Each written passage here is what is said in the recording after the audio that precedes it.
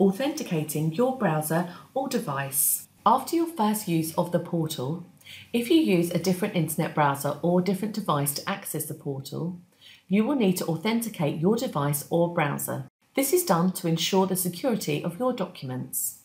You will see a notification window letting you know that you need to authenticate your device or browser and that you have already been sent an email. This will only happen if you are trying to perform a task for the first time on a different device or different internet browser than used originally. When you open the email, there will be a link that you need to click. Make sure that you click or use this link on the same device and browser that you are using to sign the document.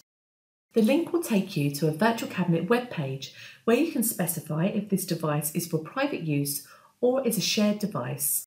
If you select private, these settings will be remembered in the future when using this internet browser on this device. You will be taken back to the portal to your document. Thank you for watching this virtual cabinet portal guide.